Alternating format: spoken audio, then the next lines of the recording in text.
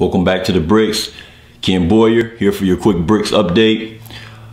Giving a quick analysis on the game we just finished watching. Michigan eking out a 57-58 win over the visiting Michigan State Spartans.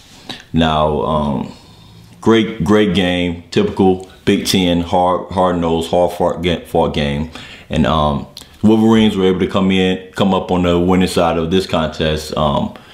Sort of redemption for the over a little over 2 weeks ago, the thrashing they received up in East Lansing by the Spartans, and thanks to their All-American, in my opinion, Big Ten and National Player of the Year, Trey Burke, with 27 points, 8 rebounds, 5 steals. You know, none more important than those 5 steals, especially the last 2 that he had within the last minute of the game.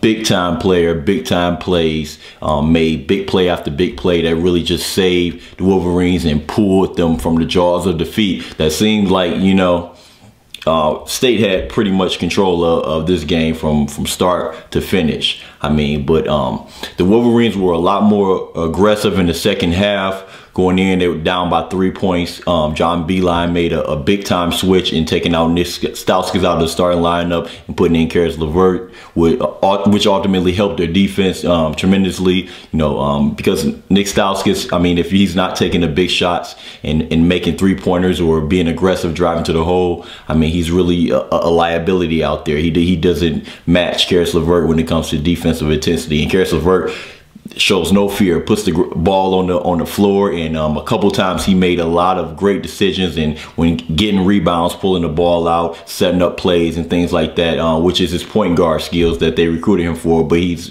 been more in the mode of the 2 guard now. He's developed into that since he's grown a couple inches since he's been at Michigan. But even though it doesn't seem like it, seems that he's still really on the light side when it comes to, you know, the stature and weight.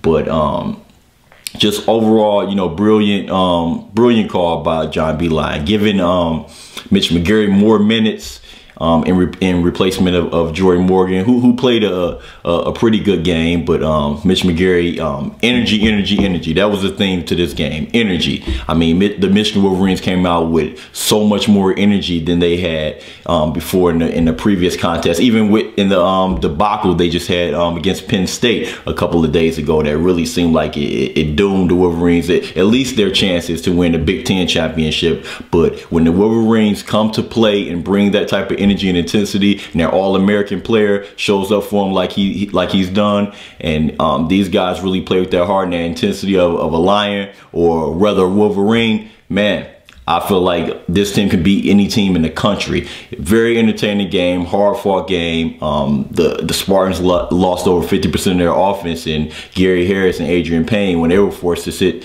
on the bench in the second half and allow the Wolverines to creep up and get a little bit of momentum. But even when Tom Izzo had to put them back into the game, they had to play through that, you know, foul trouble through the rest of the game. So, I mean, it really, everything seemed to fall, you know, into place for the Wolverines. You know, they had the crowd on their side, and the crowd got into it, and they had the energy, man. The key to the Wolverines is energy. Bringing that intensity, you have the skill and the talent level there to match up with anyone. I mean, the Wolverines didn't make a 3-point shot in this entire game, and they were still able to pull out and come out with the win. You know, Adrian Payne made a couple threes in the first half. You know, they're a big man for the Spartans. I mean, if the Wolverines bring their intensity and their energy, man, I don't think it's a team out there in the country that they can't beat. So big ups to the Wolverines for pulling off that win. Great victory, great redemption for the Wolverines that should propel them into the rest of the way in the Big Ten. I feel that they should go undefeated if they bring that same intensity and do what they supposed to do. They have Indiana at home at the end of the regular season. I know they have Purdue coming up in a couple days, but I feel like that should be a win. If they play the way that they're supposed to play and bring their energy, man, the sky's the limit for this team, man. I feel like they can go undefeated, or they should, going into the NCAA tournament, setting themselves up for a 1 seed if they're able to do that. And the rest is history from there. This is Ken Boyer signing on for BPR Studios. Quick Bricks update. We'll see you soon.